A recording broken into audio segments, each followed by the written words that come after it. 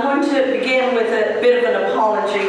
Unlike perhaps every other paper today, I'm not going to be talking about the historical geography of Ireland or anything directly to do with the Irish landscape, and I'm not even going to be talking about an Irish person.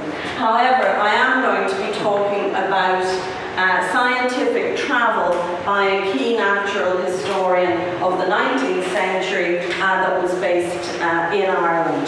So, bearing in mind that time is of the essence here, I'm going to talk fast and take you on a little journey across Europe with David Moore. So here we go. At an evening meeting of the Royal Dublin Society in 1855, David Moore, curator of the Botanical Gardens in Dublin, observed, "This long list of casualties will at once show that the commonly received doctrine of plants becoming acclimated rests on a very unstable foundation. The individual plants which are first imported never become hardier, but rather the reverse, but some seedlings from them may, and do so." This conclusion arose from Moore's analysis of the effects of winter frosts on the outdoor collections in the Dublin Botanic Gardens. In addition to his observations about the effect of climate on plant survival in the Dublin Garden, Moore, during the course of his 40-year curatorship at Glasnevin, made several extended excursions to continental Europe, as well as regular trips to Britain. He reported these findings at the evening meetings of the RDS, and they were subsequently published in the Proceedings of the Society. These trips lasted upward of 6 weeks in duration and were funded by the Society. They were aimed at acquiring new plants, deepening the connections between the gardens in Dublin and other botanical and horticultural institutions in Europe, acquiring advice and knowledge on plant cultivation and glasshouses, and seeing how plants fared in different climates and habitats. Whilst ostensibly functioning to widen the network of contacts for the supply of plant material and deepen botanical expertise, they also served other purposes. Moore extended his accounts to include observations of agricultural practices in the countries he visited, and anthropological commentaries on the patterns of livelihood and material culture of the populations that he encountered. These visits, therefore, provided him with insights into farming regimens, plant adaptability, garden design, and the cultural patterns of the agroeconomies of these places. These trips straddled the boundaries between educated travel and scientific expedition. They combined botanizing and fieldwork with aesthetic and cultural observations of the sites visited. Their reporting at the meetings of the RDS awarded them the imprimatur of one of Ireland's foremost learned societies of the day. In communicating his travel experiences back home, David Moore engaged in what John Agnew has referred to as the translation of time into space, whereby blocks of space have been labelled with the essential attributes of different time periods relative to the idealised historical experience of one of the blocks. Consequently, the organising principle for his analysis of the places he visited was to situate them within a continuum of tradition to modernity, following an intellectual trajectory whose origins itself can be traced at least as far back as the Europeans' discovery of the New World. This paper will focus on 2 excursions undertaken in the 1860s, one to Scandinavia in 1863 and the other to the Iberian Peninsula in 1867. For geographers, travel writing, of course, has had at its heart landscape description and interpretation. But as Gregory and Duncan have reminded us, this involved corporeal subjects, literally moving through material spaces, and their encounters with these real physical landscapes and their modes of transport through them were important in their renditions of these places. Botanizing and scientific travellers may have had a different panoply of material goods accompanying their trips than say missionaries, adventurers or tourists, but all relied on more than the pen. Miles Ogborn has reminded us, writing itself makes fractious journeys through physical, social and instrumented spaces. He says most attention has been devoted to understanding travellers' cultural baggage and not enough to what is in their luggage. Geographers have been particularly sensitive to the spatially informed literary practices underpinning travel narratives in terms of structure, chronology, digression, interpretive strategies, and organising frameworks. From the perspective of scientific travel writing, Michael Bravo has stressed the increasing valorisation of precision from the 18th century onwards. As he put it, precision had allusions to universal values as well as to personal qualities. First-hand observation and accurate record-keeping not only served to strengthen scientific claims, but also validated the status of the observer, and in the case of David Moore, enhanced his status as a serious scientist. Moore's excursions, therefore, occupy a transitional space between travel and scientific fieldwork, and echo Kohler's description of the contact zones between landscape and labscape in the development of biology. Thus, while travel to overseas empires brought with it all manner of cultural and political baggage, travel within Europe was not necessarily any less replete with ideological or social hierarchies. As the appetite for gardening expanded in the 19th century, and as botanical gardens increasingly developed, they became centres for accumulating, displaying and naturalising exotics from around the globe, and thus developing strong networks between botanical gardens, nurseries, plant hunters and collectors was paramount. But if post-colonial theory has alerted us to the possibilities of critical engagement with the writings of travellers to Europe's overseas empires, it's also possible to see how internal exotic spaces are conjugated by travel within Europe.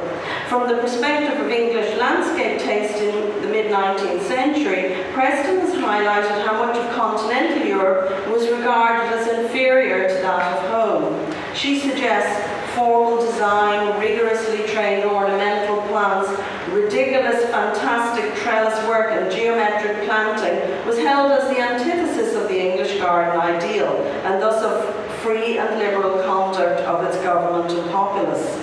The flora of southern Europe was exoticized in ways not similar to that of Britain's overseas colonies.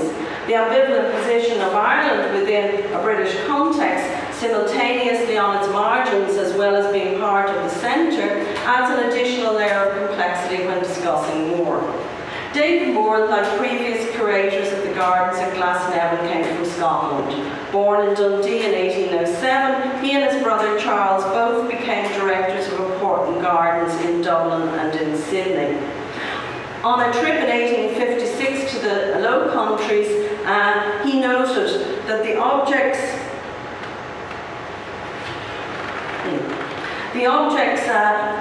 for which I was desired by the Committee of Botany to undertake the journey being of a different nature than those generally induced by other persons to travel. Okay, now on to his first trip. In the early summer of 1863, Moore visited Scandinavia, a part of Europe unfamiliar to him, apart from being the birthplace of Linnaeus. With the approval of the RDS, he made his journey accompanied by two companions, taking steamship from Hull to Christiania. With a brief pit stop in Christiania, Moore noted the trees were flowering later than in Britain, with sycamore, lime and horse chestnuts doing well, and he noted the significance of fishing to the Norwegian economy. I quote, "On leaving the harbour, we passed numerous boats sailing up and down to the town with mackerel, which were all managed by women who appeared expert sailors. The fishermen who have their houses on the coast near the harbour go out to fish at night, and the women are ready to take charge of the boats in the morning." He met an Englishman, Mr. Goodman, who had a property in Sarsburg, and Moore got to examine local agriculture in some detail. They took a steamer up the fjord to reach the farm and noted the presence of Scots firs, spruce, birch, poplar and juniper trees along the hills. Moore also observed the working of the logging industry along one of the rivers, as well as being introduced to the crop rotation system used on Goodman's farm. Following this part of the trip, Moore took a train to Eidsvold, where he noted the milk cattle in the fields. From here, a steamer was taken along Lake Moysen to Lillehammer. Moore was very much taken with the beauty of this landscape. He claimed, "To those who can relish the beautiful mixed with the sublime in nature, a sail on this lake is no ordinary treat."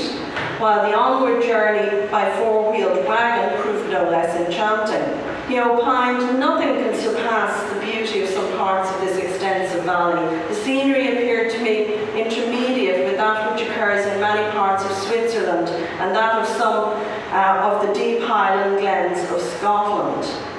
At Vieg, Moore and his friends climbed some of the nearby mountains, where he collected a range of alpine plants and some mosses.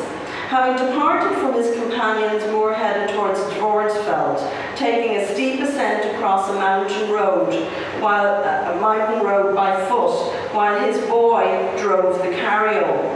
Although 3,000 feet is the assumed limit of Scotch fir, Moore saw it growing at much higher altitudes, and in this mountainous northern latitude was impressed how climate affects growth patterns. Moore managed to botanise considerably on this part of his excursion and found many desirable plants to bring home. The problem of transporting them, however, was a challenge, especially on the 300-mile journey back to Christiana. He noted that heavy luggage was the bane for travellers in Norway, as the carrioles or carts are too small to carry them aboard, and hence they must be attached by rope to the back of the vehicle by the traveller himself, a task made all the more difficult as the horse and carriole is changed every 7 to 10 miles. Moore made the journey as rapidly as possible to protect his plants, and having packed them and dried specimens in a good box, he sent them off to Hull by steamer. On all his trips, Moore made visits to prestige botanical establishments. Visits to botanic gardens not only allowed him to observe plants and practices in other establishments, but it also involved valuable face-to-face contact. His first stop after his voyage was to the Botanic Garden at Christiana. He met the curator, who gave him a tour of the establishment, and he made a good list of desiderata.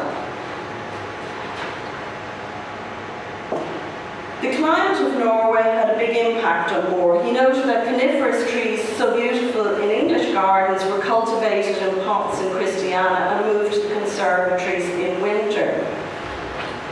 During Moore's visit in June of 1863, the temperature rose to 80 degrees in the shade, and he noted that light and heat, but especially the former, being greater there during the summer months than with us, favoured the production of blossoms, which appeared to be brighter in colour and stronger in perfumes.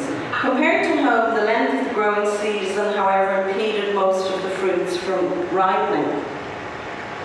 On arrival at Uppsala, Moore immediately visited the garden. Having the opportunity to view the garden alone, Moore opined, "I felt as if I was standing on hallowed ground, everything about me being almost sacred to the memory of the immortal Linnaeus. But time changes all things, as it has done with the celebrated system of botanical classification of this great man. Even at the very seat of learning and botanical garden where it was first promulgated by the author. The plants were now arranged into natural families according to the modern system."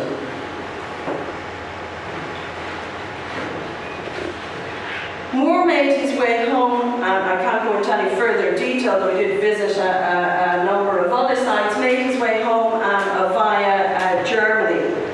The second trip that I want to talk about is a trip that he made primarily to Spain and Portugal.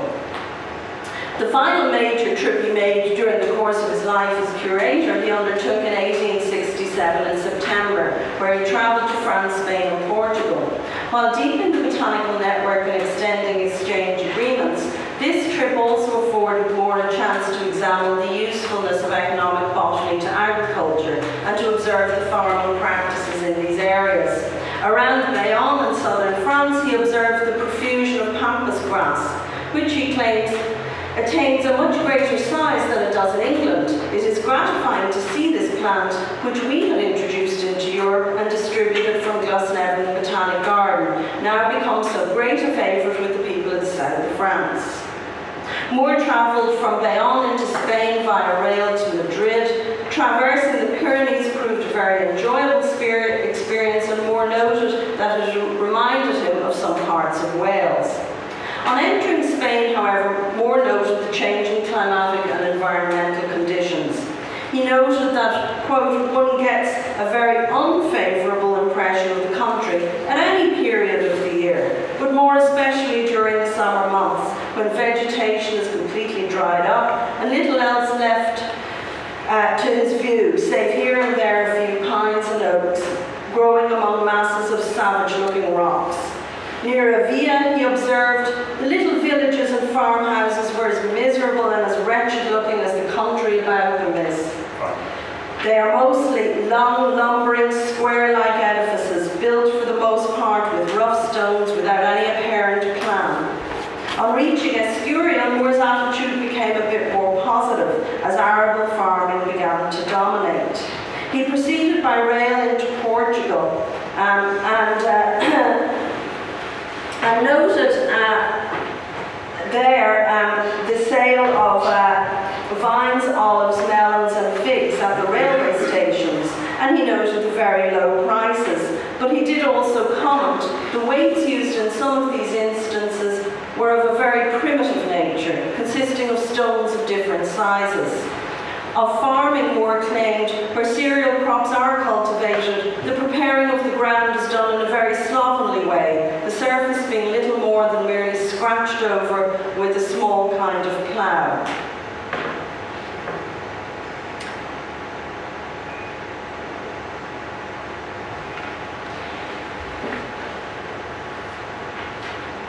Madrid was the chief botanical garden visited, where Moore noted an entrance gate that was grand and imposing. But if the interior was equal to the exterior, the botanical garden at Madrid would be among the finest in Europe. Unfortunately, in his view, it was not. The garden was designed into 4 quarters, with herbaceous plants arranged according to their natural affinities. The collection, however, was small and cultivated with a good deal of difficulty owing to the heat and drought of the climate. Passing into Portugal, Moore visited the royal gardens at Sintra. Impressed by their location, he observed that they were extensive, and in laying them down, advantage had been taken of the natural beauty of the bold headland on which the royal palace was built, at an elevation of 3,000 feet above sea level. In Lisbon, he visited the old botanic garden, where he observed the dragon tree, which is considered one of the largest of its type in the world growing outdoors. In the systematic beds, the plants he noted were grown according to Linnaeus, while in another area they were grown according to the system of Lindley. Moore commented that, quote, "It's interesting to see this old garden, which affords probably as good an example as is to be found of what botanical gardens were during the 16th and part of the 17th centuries. The conservatories are also of a very old-fashioned structure and were nearly empty at the time of our visit." At Valencia Botanic Garden, Moore secured a catalogue of plants cultivated there and an offer of exchange for duplicates from the plants in Glasnevin was made. He made his journey home through France. By way of conclusion, I think that at least 3 themes emerge from the 2 trips that I've documented today. First, I think the trips were framed within a context of observation that was situated within ideas of tradition and modernity. Northern Europe was generally seen as innovative, agriculturally sophisticated, nicely designed villages with well-organized botanical gardens. The Iberian Peninsula, by contrast, was treated generally, but not exclusively, as traditional, backward, and at times slovenly. The production of knowledge in this context, therefore, moved way beyond the scientific and became much more involved in a cultural interpretation of the spaces that he encountered. Second, climate played a major role in how the landscape and agricultural practices were conjugated.